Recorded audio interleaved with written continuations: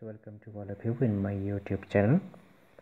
Today I discuss with you the third part of the Klaxon report over the China-Pakistan biological warfare project.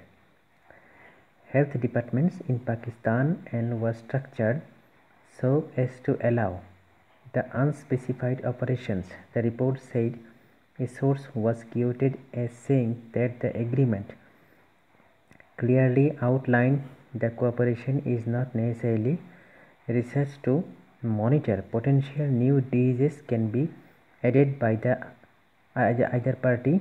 China involvement in the project is being driven chiefly by its agenda to engage Pakistan against India.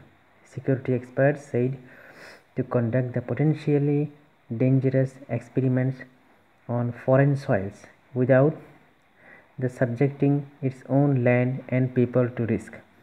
The experts said the plan, according to the report, was a part of a move by Beijing to designate Pakistan to a destination for the hazardous biochemical research, while evading use of its own territory for such activities, which stand the risk for drawing criticism and condemnation from the international community.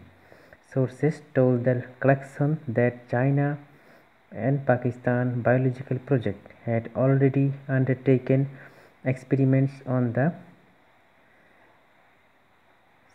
Crimean Congo homographic fever virus CCHFV, a rapid onset fever virus V that causes death about 25% of cases in similar to the Ebola virus. Pakistan adequately carrying out the test on CCHFV in laboratories which is not equipped to handle biosafety levels for diseases.